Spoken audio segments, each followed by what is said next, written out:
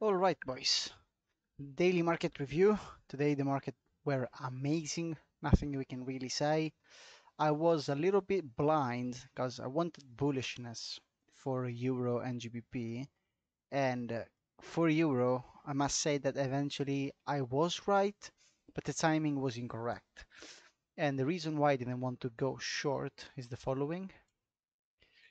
This till it's breached on a closing basis and the next candle uses this as resistance, this is bullish. Um, since we are in this dealing range, we came back in it again and we never broke this one with an up candle that goes higher. We can stay in this range.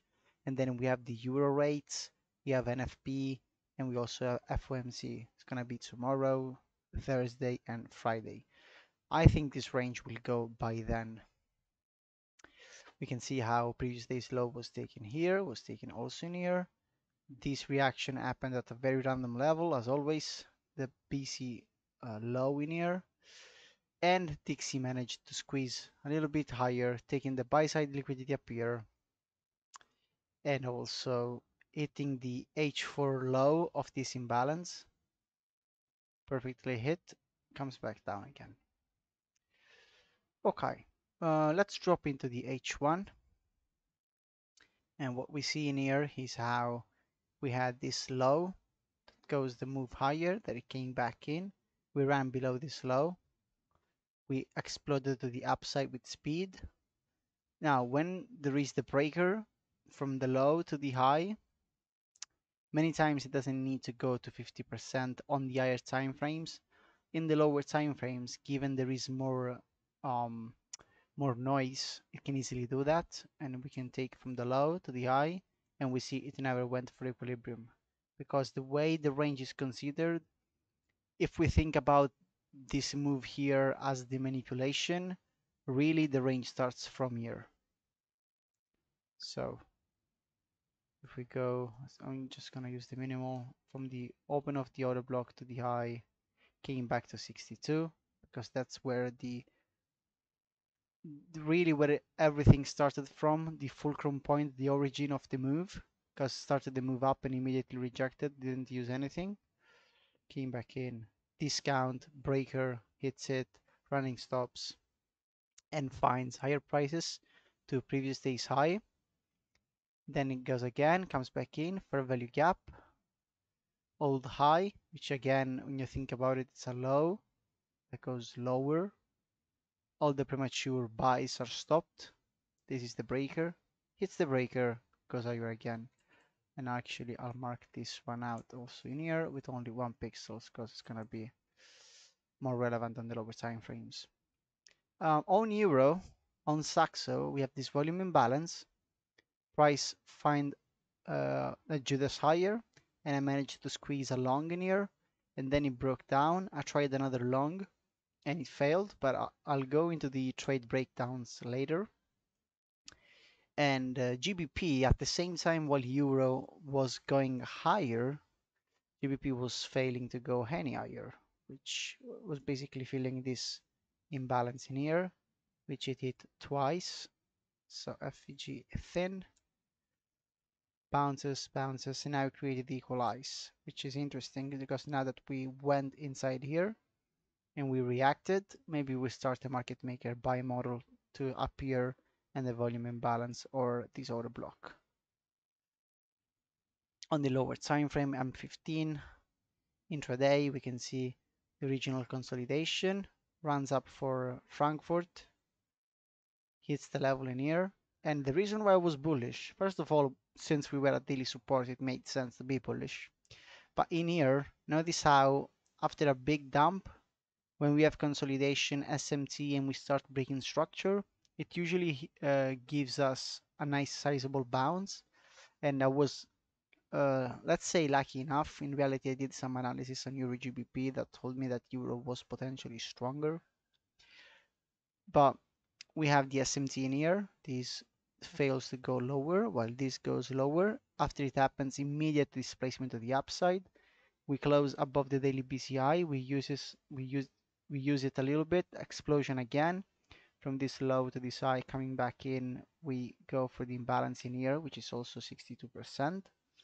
Goes up again, comes back in. This order block was inside this fair value gap, and the swing created in here filled this. So this order block can be used in threshold, upper portion at least, goes higher, hits the level, starts selling off hard, comes back in, and this is where I was stubborn. I was stubborn because I said, okay, we have that nice move lower. Maybe this is the real Judas for the London session. We took the lows, we took previous week's low, we have FOMC later, we can stay in a range. So maybe this raid just means it's gonna go higher again. And in here, we will talk about this later, but I was trying to long it. It gave immediate feedback, which was positive, stopped here. I said, okay, fine, this is not going anywhere.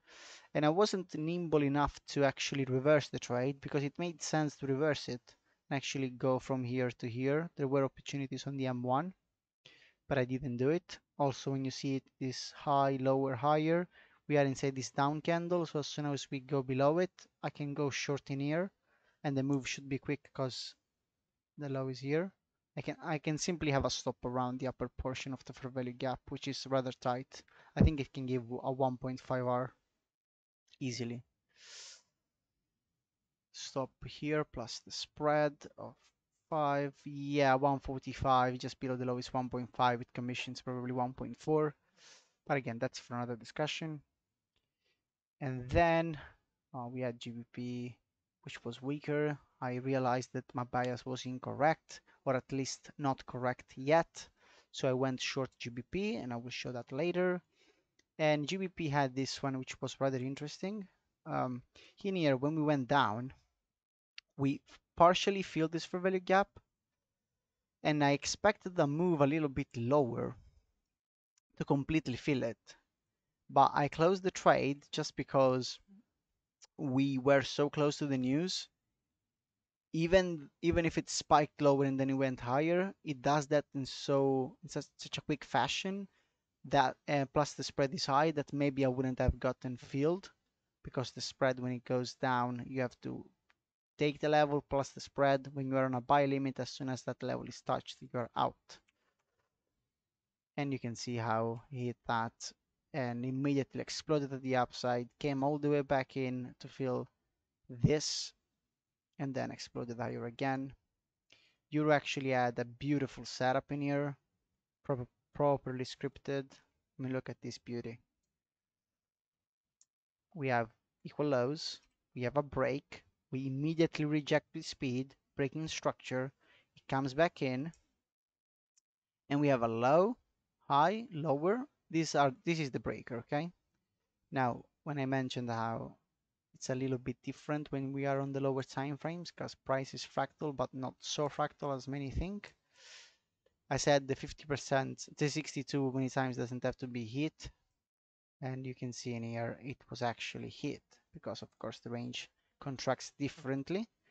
And if we were maybe on the M30, this wouldn't have happened, but it did happen. I mean, it's not like I placed my stop in here. I actually got in this long too, but first of all, I didn't share it, so who cares? Secondly, the entry was sloppy. It wasn't that good because in here, I can easily enter at the order block. My stop can be below this thrust candle, not even the order block low. And I can see now we have a high, higher, higher, a lower, lower, lower. This is a trend line. This has buy side liquidity, and usually this level is many times taken, but the explosion went so quick that because we had imbalance above us. So on the M15, you can see all of this imbalance. We go on the H1. Let's see what was there. Yeah, there was this H1 imbalance here. Entry the order block stop here. Let's adjust the levels. So it's going to be the stop to 12 because I went around it. No, sorry. If it's 33, let me do this again. If it's here, I went around this to 30, no, to 30 like this, round down, and target up here. at the order block, minus a little bit because I don't want to be perfect because there's no need, plus the spread on the buy. That was an easy 2R, and I probably squeezed a 1.1, but my entry was like in here and I exited up here, so you can see how, yeah, it's 1.25, but I exited even closer, so it was 1R. GBP was the better one for the sells, and now we will go into the breakdown of the trades. I have my MT4 in here, so everything is there. First of all, London session. I did some analysis on Euro GBP, which is worth mentioning, and I saw how in the daily, which is also up here, but it's not big enough.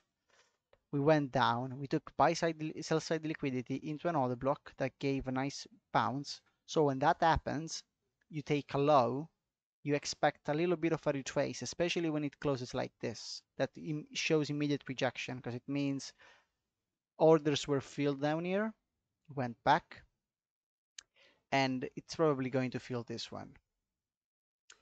So this means Euro is better for longs and GBP is better for shorts. Then you have to decide what DIX is doing and then you act accordingly. For the New York session, I saw how we were trying just to go higher. We were not creating any imbalances to the downside. We were creating to the upside. So I was like, yeah, you know what? This looks like bullish, and I don't want to go short Euro because we are at daily support. And we also have this backdrop in here that after we took the low, we had a nice displacement. We came back into this order block, 3 hours. We hit it and we had a positive reaction. And we were so close to the upper portion of the range that I said, you know what? I cannot justify any shorting in here. So I think Euro can go higher or can be stronger. So this was the first trade. I had all of this behind me. I don't trade at this. I'm not even at charts at midnight 35. Then I saw the move up, so they move up again, and I saw the equal lows, the volume imbalance, the fact that from here to here we didn't even hit equilibrium, so we might want to go to a premium before selling off if we really have to sell off. And the entry was kind of against my rules because it was on the M1, but I'm aware London can be really clean on the M1, especially Euro. So what I did was I had this as a drawn liquidity. I had the fact that we had the equalize in here. And the equalize I'm not marking because we have the white line which is roughly there. I see this move up super quick, breaks down, I enter in here, my stop is down here, and when it goes up, I go hold, close the trade, and it goes lower. And let me see if I can pull that up. I don't think I can, but it's in the group, whatever, because it doesn't let me, it tells me that the image is too big. Oh well, you saw it on the group. That was the first trade, 1.5R. I was lucky enough that I saw the SMT in here between Euro and Dixie. And I said, huh, this is not good. And the market indeed went lower and I wasn't nimble enough to actually reverse my trade and go short. The SMT is in here. At the breaker, not a random level, this is going into the volume imbalance. And of course inside its own breaker, because we have this high, lower, higher. This is the swing, focus on the down candle. You can see how the bodies were perfectly respecting that. And we also have the consequent encroachment in here of this imbalance. Sold off, previous week's low taken, dropped again. Okay, the second trade on GBP, this is a little bit more complex and I need to build more of a narrative around this. So, bear with me. We are at this level. I wanted to see bullishness. When this level was hit, there was a reaction, but the reaction was actually weaker than what I expected, and that tells me a lot. Just for context, the reaction was this one in here. And all throughout the London session, I saw that the market was really unwilling to go any higher. And when we hit resistance levels, we just dumped. All right. Then we have, coupled with this imbalance, it is this bullish order block. I also had this fair value gap, which is taken from the H2 because I think it's super clean in the H2. And I said, fine, this doesn't have to be breached. If this is breached on a closing basis, so if I'm taking it from the H2, I'm considering the closure on the H2. Very simple. And I want to see that the next candle either fails to come back up here, creating the upper value gap, because the displacement have to be strong, or hits it immediately as an immediate test and goes lower, and then I can look for shorts on the lower time frames. As you can see in this case, we just went straight lower, so that was valid. This section in here of price now is to me balanced, and when it hits it, should act as resistance. So on the H1 in here, what I have is price goes lower, it comes back in. Sorry, it comes. Okay, it comes back in, returns to what? The daily CB high, which is already support once breached, resistance once breached. Coupling that with the imbalance breached in here, and the fact that the bullish order block didn't give any meaningful reaction. So I'm waiting the order flow based on this daily order block should really send price higher. If it doesn't do that, it wants liquidity lower. So my entry was at 124.810, which is here, 124.810. And I managed to start. I don't know why it's doing that. Okay. So for the stop loss, what I did was I first of all saw that this is an order block and this is a breaker again. So my stop has to be, and this is a fair value gap. My stop has to be above the fair value gap. It needs to make sense. And this is what it made sense, but my stop was 12 pips. 12 pips is here. I know it looks like super messy right here, and I'm sorry about that, but these are the levels that I keep in my chart because it gives me lots of context. And on the M5, I had this bullish order block with a fair value gap, which might want to revisit. So if I think this level can be revisited, I'm waiting for also a lower time frame just to add more confluence. So my entry was exactly here. Is it 810? Yes, exactly. 810. I don't know. There is a no, exactly. There's something wrong. 810 is here. My stop were 12 pips. 13. Entry here. Some drawdown, like 3 pips. And this trade, I collapsed it at 545, which is 545, which is here. And to be totally honest, I heard the alert and I have so many windows open that I couldn't really find it. And yeah, so it hit the liquidity pool and came back in. I said, okay, fine. I will not be a dick if this reverses when I'm up to R in here, but it was 0.5 risk. I'll be pissed. And yeah, I closed it here. And then I managed to squeeze another position in here. And this trade, this short, is based on this bullish order block with the fair value gap. Okay, this is the origin of the move. Yes, we might say, oh, this is the order block or this is the order block. I'm focusing more on the fair value gap and the fact that we went lower to go up. In here, I'll use this one. We have the origin, which breaks, and I said the next candle either doesn't even retrace, creating a fair value gap, and then comes back into the fair value gap and uses this as a BPR, or immediately retraces into it. In this case, what it did it went down. I'm trying to see. Well, yeah, it went. Where did I enter? Yeah, exactly here. So it broke it with speed. It also broke the M5, and as soon as I saw this one going up, doing the immediate rebalance plus hitting the M15 level and coming back down again, I entered short in here. I entered short. My stop loss was at 780, which is up here. And the reason why it's up here is because my trading plan says that you want to place stop losses where traders are trapped. And I don't think anyone was trapped in here because we don't have major breakouts. We are still in the range, but we have efficient price action. There is nothing in here that needs rebalancing. And notice this, when we actually turn, since there is nothing to rebalance, it just goes for the stop immediately.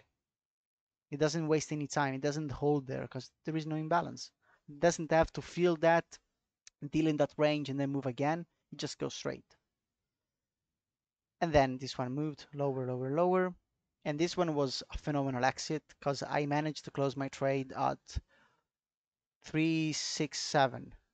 367 is down here. It's a little bit different on this feed because in my feed, it tells me that I closed at basically at the closure of this, but perfect exit, very proud of that. And then in here, continuing with the narrative, if we know that this can be a potential reversal, and this is where the news came out, we need to ask ourselves, oh, now we can think in terms of longs. Okay, fine. But which one do I want to go long on? I want to go in euro because euro GBP is bullish. So that's where you start analyzing the two, and you notice that this and this failed to go lower. This went lower. So the run down in here is just a manipulation. So if this went lower and this failed to go any lower, all the down move in here is just accumulating more orders to go immediately up once the news is released. The market tries to rebalance some of it. We have the daily BC consequent encroachment. We also have the order block, the breaker. Notice the breaker range is never breached from this low to this high, never went past it. And if it does, because it can, it doesn't have to do that on a closing basis.